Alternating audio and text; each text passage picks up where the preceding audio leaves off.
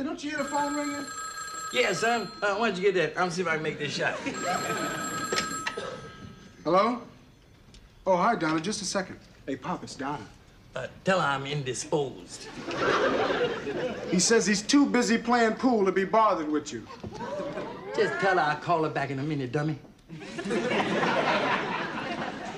He said he'll call you back later, Donna. Look, don't worry about a thing. I know how to put a stop to this. Okay.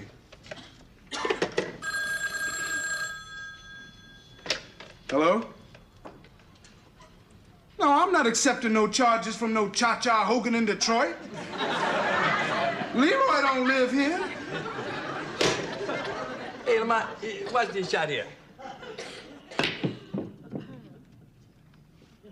Yeah, you're becoming a regular Central Avenue Fats. You're a good son, Lamont. You're a good son. I think so. Would you get the dough, good son?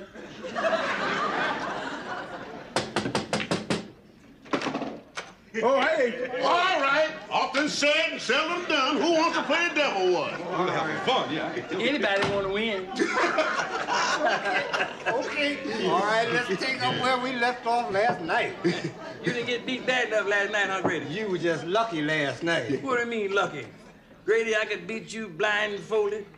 One arm tied behind me and the other one in the cast, wearing army shoes in the hospital, having an emergency appendectomy. Hey, fellas, look what I got. Come and get it. Hey, all right, boys. You bet. Hey, yeah. Look at here. Ooh, Keep on talking, Cha-Cha. I can hear you. yeah, come on, man. Let's see something. What are you doing? What are you doing giving me my stuff? Well, it's just a few snacks for your friends. A few snacks. Yeah, a few snacks. Hey, fellas, look here. When that runs out, there's more in the kitchen. Hey, and there's some booze in the cabinet.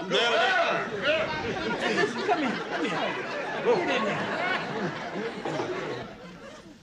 Listen, what is the matter with you giving away all my food? Pop, if you're gonna have friends over here, you gotta give them a little something to eat. Not them friends. Them bellies are homegrown. And they should grow them at home. Listen, you never saw them eat, have you? Every time the elbow bend, the mouth fly open. Son, they are dangerous. Pop, Jesus fed the multitude with 4 fish and a loaf of bread. But he couldn't feed that bunch with 4 whales and a truckload of bread. Listen. That was a nice snack, Lamont. You got any toothpicks? No, we ain't got no toothpicks. We ain't got nothing. Oh, that's all right. Never mind.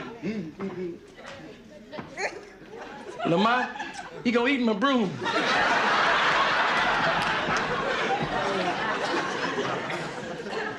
Hey, how was the food, fellas? Oh, that's fine. It's all right, good.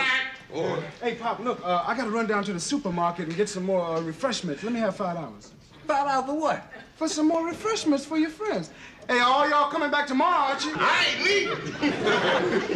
Well, you better make it 10, Pop. Come on, let me have the money. You know, somehow this ain't working out the way I thought it was. Yeah. I think it's working out fine. Hey, Fred, you out of scotch? You out of your mind. I had a whole bottle of scotch. Huh? I had a whole bottle of scotch in that cabinet. That's what I'm saying. You had a whole bottle, but now you out.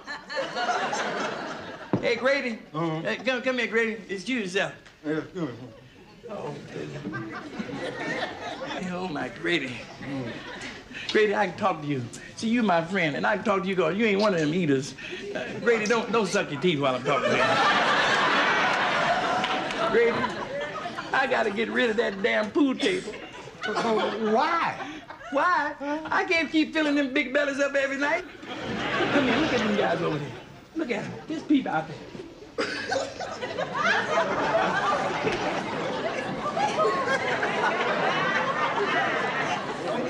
Listen, Grady, I'm afraid. I'm afraid when they finish eating all that, they're gonna start putting salt and pepper on my furniture. Grady, don't suck your teeth, please. Here. Have a straw, Grady. Here. Have a bunch of them, Grady. But don't suck your teeth while I'm talking to you. Here. What's wrong anyway? I thought you and Goldstein were friends. I don't want to talk about it. Besides, what are you doing here so early? I couldn't wait to get home to show you this, Pop. You know what this is? Let me see that. Yeah. It's an old rusty gun. That's an original Revolutionary War rifle. I picked it up in an auction for $50. You paid 50 bucks for this?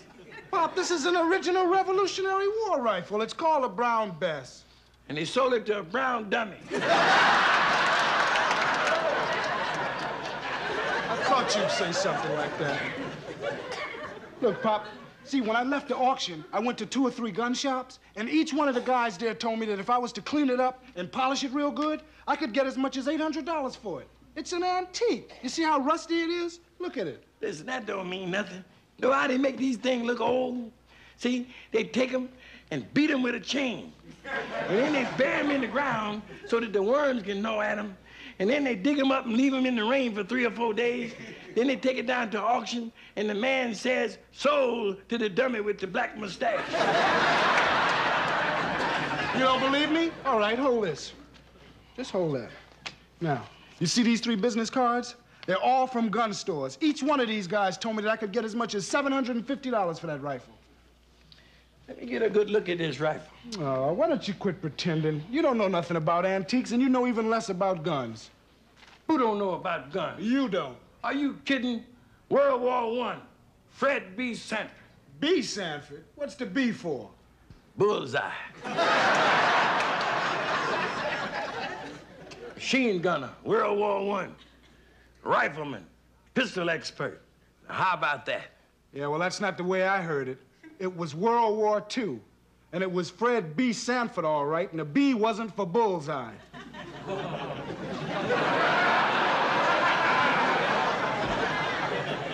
It was Fort Dix, New Jersey. Potato peeler, latrine orderly, and KP. How about that? How about one across your lip? Oh, come on, Pop. Even if you do know about modern guns, you know nothing about a gun that's 200 years old. Who don't? You don't. I guess next you'll be telling me you was in the Revolutionary War. Well, I wasn't. One of my ancestors was. Buford Sanford. Buford? That's right. Buford Sanford. He was a slave. And when the Revolutionary War started, see, they let him off so that he could go ahead and fight. And he was so good, and when the war was over, they was nice enough to let him go back to being a slave again. Well, then how come I never heard about him? I was saving it for the right moment. And some other stories they tell about Buford. Like what? Well, see, you remember that picture where it's 3 guys marching, and one of them is blowing the flute, and the other one is carrying the flag? You mean the Spirit of '76? That's it. Guess who was playing the drums? Buford? Buford. Pop, I've seen that picture 1,000 times, and all 3 of them dudes is white. So what? How many times you see pictures of Jesus and he's white? Well, what about it? That's wrong, too. Because you can't hang around Jerusalem no 30-some years and don't wear no hat and stay white.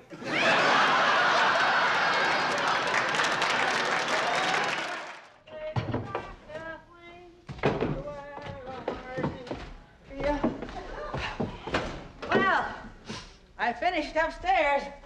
I tell you, Mr. Sanford, you know what I almost said? When I first saw this place, I almost said, what hit it?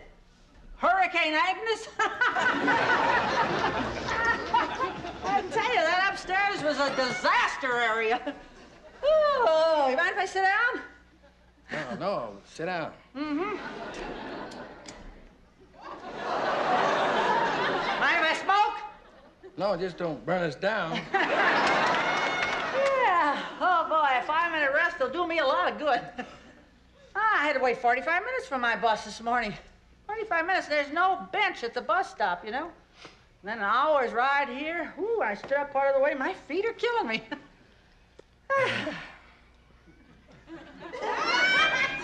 Say, Mary, bet you don't take too many jobs like this, do you? I mean, you know, coming all the way down here to work for black people. Money's green. Job's a job and people are people. Yeah, I'm glad you feel that way because some of my best friends are white. Yeah? Yeah, a fella down the street named Goldstein. He's a junk dealer. He's a friend of mine. And, funny thing, Goldstein is not only white, he's Jewish. Is that so? Yeah. We ate together once. Oh, I think that's wonderful. Yeah. And something else, Mary. I wouldn't want nobody to hear me say this, but I think Jack Dempsey could have beat Joe Louis. Do you? Yeah, now don't get me wrong. Joe was good, but Jack was a real slugger, real fighter. And outside the ring, a real gentleman. Yes, sir. Real gentleman. A credit to his race. That's nice. Well, coffee break's over. I'd better get back to work. Yeah. Say, Mr. Sanford, are you comfortable? Yeah, I'm fine. I must get tired sitting there. I don't Anything I need- can do for you? Nothing at Anything all. you need? I don't Say, need nothing. why don't I give you a nice alcohol rub? That make you feel good. Mary, would you give me something cold to drink? Oh, sure. I'll be glad to. What would you like? Why don't you look in the refrigerator and see what we got? Oh, okay.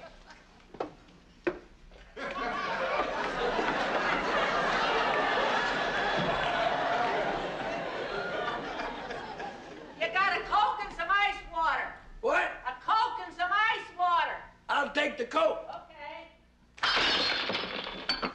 I'll take the ice water. That Coke bottle slipped right out of my hands. It's all right, Oh, man. I'm so clumsy. I don't know what I was thinking of. It's Doesn't all it make right. you mad when something like that happens? No, I Mary. didn't do it on purpose. Mary. But listen, I want to tell you something. It's all If you right. want me to pay for it, I'll pay for it. Mary, I said it's all right. You don't have to pay for nothing. Oh, okay. Mary, why don't you just take a rest?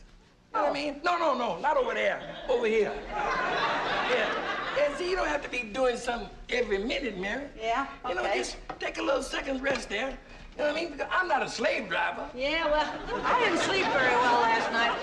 You know, this has been kind of a hard day on me. Yeah. Yeah, it Well, feels you know, good. I know how it is. You have to get up early in the morning and get dressed, have a cup of coffee maybe, go down to the bus stop, catch the bus. And it's crowded. You got to push and shove, have the exact change. By the time you get where you're going, you got to be.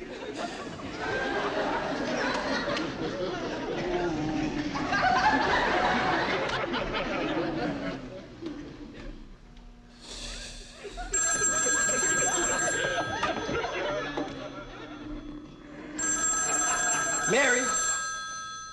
Mary. What is it? The phone, Mary. Don't tell me I dropped off. Oh, I am so. I get it. Don't worry. Hello? Hello? They hung up. Don't do that, boy. Don't do that. Holy Mother! You can't do that. Holy Mother! Run anywhere you got a chance. Will you listen?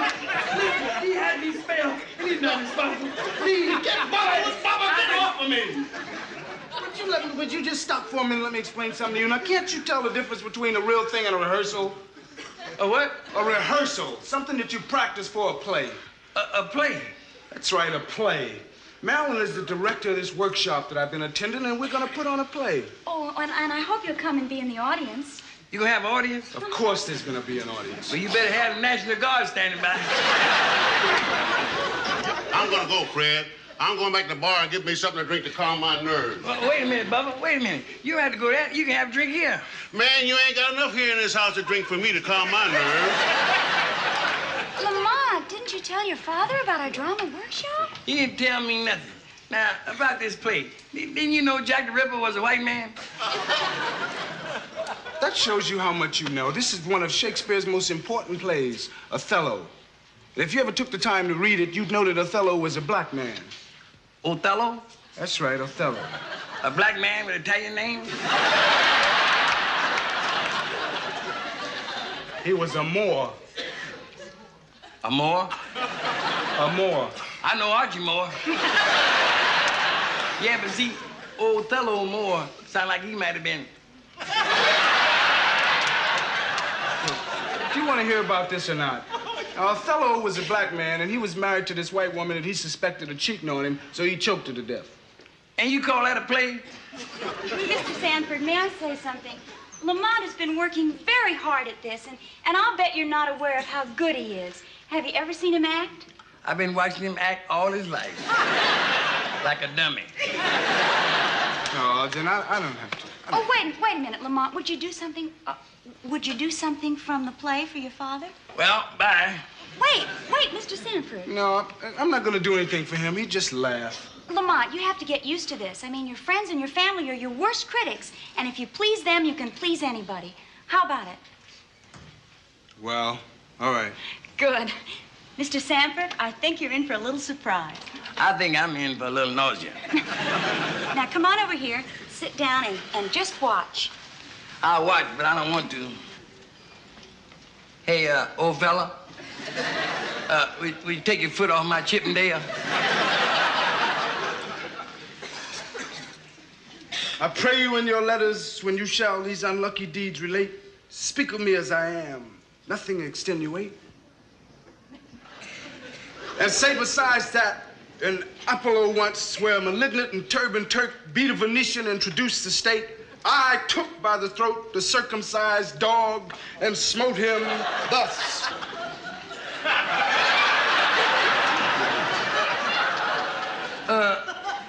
What kind of dog was that? Circumcised. Listen here, was this play written by a Jewish fella? What difference does that make, Pop? Oh, because, I mean, they go for that kind of stuff, you know what I mean? But we can take it or leave it, like they did, you know. And when you was born, the doctor said... Pop, what are you talking about?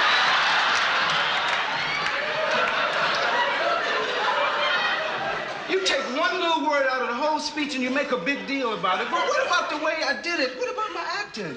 I ain't gonna say nothing about that. If you're gonna be in a play, use them kind of words. I don't hear no more of that. They don't use them kind of words on television. I'm gonna get me a glass of Ripple.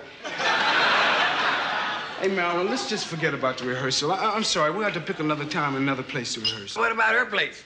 What? If she can come over here, how come you can't go over there? Pop, Marilyn comes here because the workshop is close by. I mean, it's easier for her to come here than to go all the way home. What's the matter with you, man? Marilyn's all right. You live alone? No, I live with my parents. See, that's why you can't go. You're wrong, Mr. Sanford. Where you live? Beverly Hills. Case closed. I'm sorry, Mr. Sanford, but you're wrong. Listen, Lamont is welcome at my house anytime. Well, tonight, right now, in fact, if he wants to go. Hey, Marilyn, look, you don't have to prove nothing to him.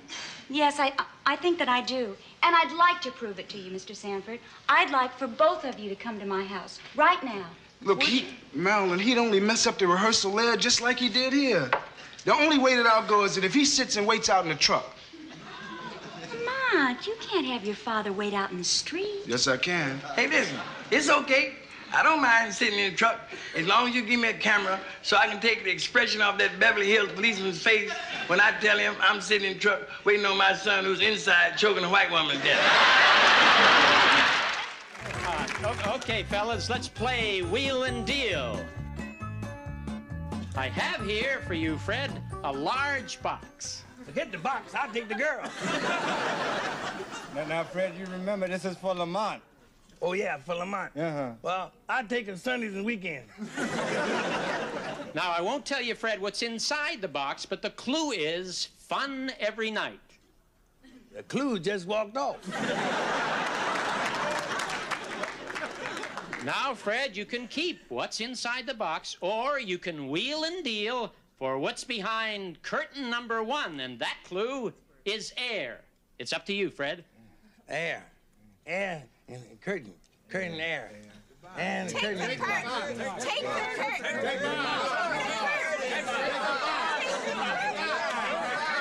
You sit down. Put your wig on. Air and the curtain. No, it's air, balloon, breath. Bad breath. A year's supply of mouthwash. No, Fred. You take the box.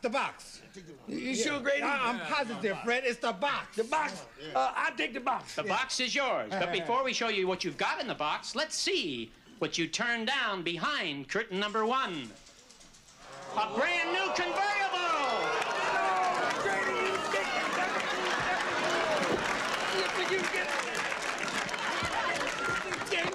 You told me to take that box. Look what inside the curtain.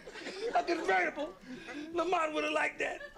I can see him now parked up there on Mulholland Drive with a pretty girl and kissing her. Then if it got cloudy, he could put the top up so it couldn't rain on his parade. I'm so sorry, Fred. I'm sorry. Dumb blonde you. Now, Fred, let's see what you've won in the box. Lindsay? Grady, you wait till I get you home. A color television set. I'm gonna give you a big hug.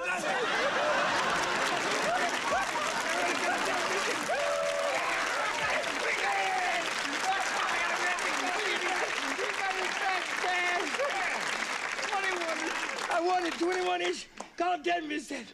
Now I can see life as it really is. Now I can see what color the Waltons are.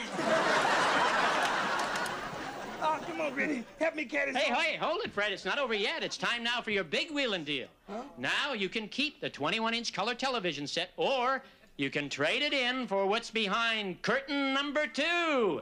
It's up to you, Fred G. Sanford. Yeah, it's up to me. TV.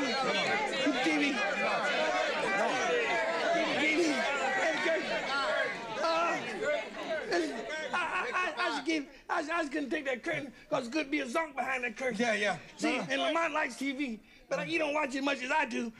I already got TV, but I might wind up with nothing, Grady. I see TV in the curtain. Fred, you take the TV because that's what you wanted your whole life. My whole life? I ain't even lived my whole life yet, Grady. And besides, I gotta get something nice for Lamont. Hey, Grady, took out the TV in the curtain. Oh, listen, what's behind that curtain there? I can't tell you that. Tell me what? You what? I can't tell you that. What, are you a bigot? It's up to you, and there's only one way to find out. What? The box or the curtain. Well, I ain't taking no chance. Oh, hold it. You can't go down. No, wait a minute. You can't. This. Hey, wait. Hey, you can't do that. Stop that.